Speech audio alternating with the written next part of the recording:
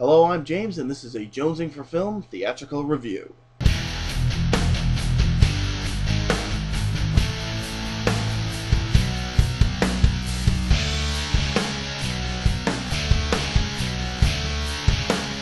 Yes, Sherlock Holmes, A Game of Shadows. Not a Game of Thrones, that's something else entirely. So this film picks up after the first film. Sherlock is hunting down his greatest adversary to date, Professor James Moriarty. Accompanying him is his trusted partner Watson and a gypsy woman who's trying to find her missing brother. Now, I personally love the first film, and one of my biggest fears with all sequels is that they might not keep what was best about the original, or they might stay too close to the original to the point where it's hard to differentiate between the two. Neither of these fears is the case with Game of Shadows. Here they kept everything that worked about the first film and expanded on it. The action here is so much bigger than the first. The writing is sharper. The banter between Watson and Holmes is quicker and funnier. The relationship between Watson and Holmes is much stronger than the first.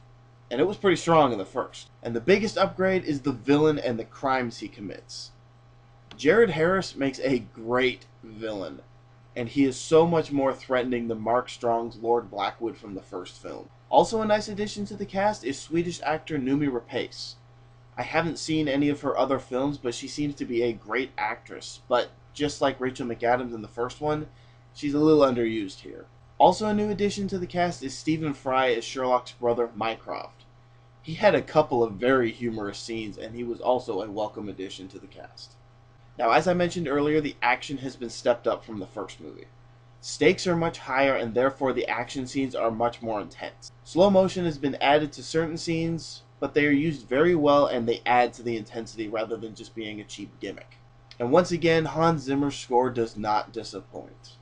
My one small gripe with this film compared to the first is the climax. While this climax is very entertaining, it was not as, for lack of a better word, action-y as its predecessor. With the one-on-one showdown, punch-for-punch sort of fight at the end of the first being so intense, I figured the intensity to this climax would be pushed to the next level. But instead, it was slightly calmer than some of the other action scenes before it. And I'm not saying I didn't enjoy it, it was very entertaining.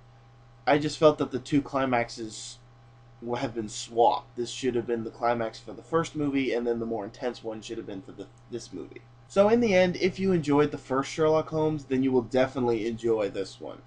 I give it a superb, a very entertaining film for the holiday season. So that was my review of Sherlock Holmes, A Game of Shadows. If you enjoyed it, don't forget to subscribe. Also, don't forget to visit me on Facebook.